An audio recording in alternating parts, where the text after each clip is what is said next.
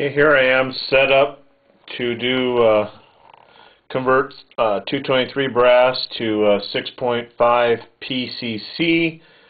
I have the Dillon RT1200 trimmer, and I have a modified 223 die.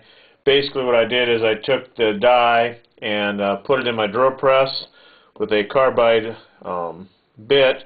I had to recess the hole inside the die so I could trim the brass shorter, because when we trim it, we trim the brass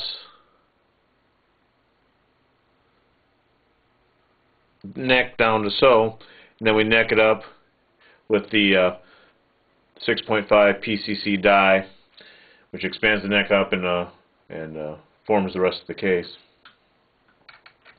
So we're going to show you how quick and easy this whole operation works. I do have the CH4D custom die, trim die being made for this caliber and my 7.6240, just so I don't have to use my modified dies, and so I can use this to trim them after I fired them. This basically is just for getting the cases ready to go. I have to trim by hand after each firing, because the 223 die, of course, the hole will be too small to work for the 6.5 millimeter projectiles. So the stations, one is blank. The trimmer is in two. I removed the primer feed tube because it's in the way, and you're not going to use it when you're just doing making cases and brass prep. 3 is blank. I've got the CH4D in 4, and then 5 is blank. With the trimmer, you're always going to have station one, the station on each side of the trimmer empty, because there's just not enough room. But we only need two things on here. The Dillon does a pretty good job at cutting the cases. I like running, even if I'm doing 223, I run a die after the trimmer, which ends up taking the burr, anything that's burr left on the cases gets taken out with the sizing die, and then by the time you run it through the stainless steel media tumbler, you end up not having to chamfer or deburr the cases. So here we go. A little noisy, but I can live with it.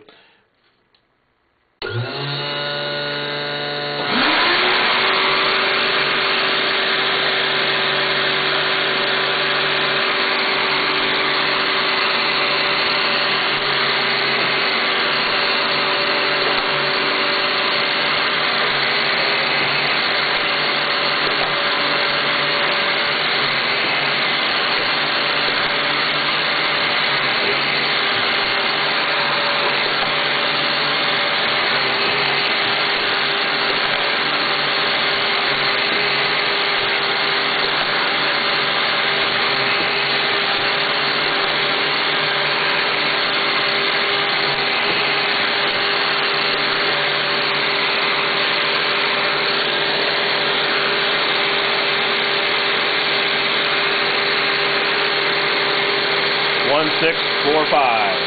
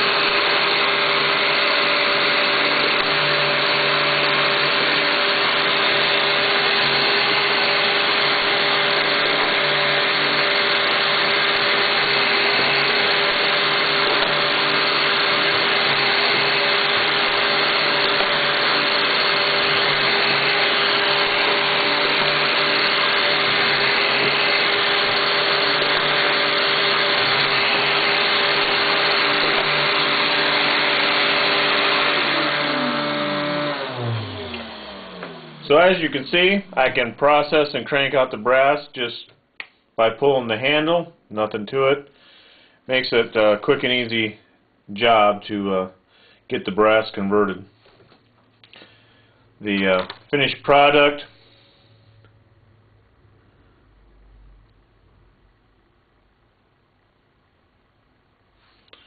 and then you have your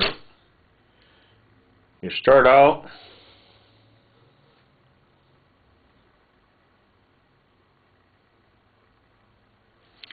Now the PCC, the necks are short, and you do have just a tad bit of problem with neck tension. That's why it's the only round I crimp, because you can have issues with when the bolt closes. The bullet's moving out towards the lands, and so I have a custom Lee crimp die for that. Since I started using that, I have zero issues with the bullets moving, and my accuracy is right now I'm shooting 120 hollow point Sierra hollow point bowtail match bullets at 2,400 feet per second, and they're shooting at 200 yards of 1.2 inch group. And the 85 grain Sierras, I can push them at 3,000 feet per second. And at 100 yards, I'm shooting 0.6 inch groups. Haven't tried them at 200. At 3,000, I have a load that's running 2,900 with RE7, and they're pushing 2,900 feet per second. And there again, they are shooting about 1.3 inch groups at 200. But I'm nowhere near done fine tuning. So hope you enjoyed this, and have fun.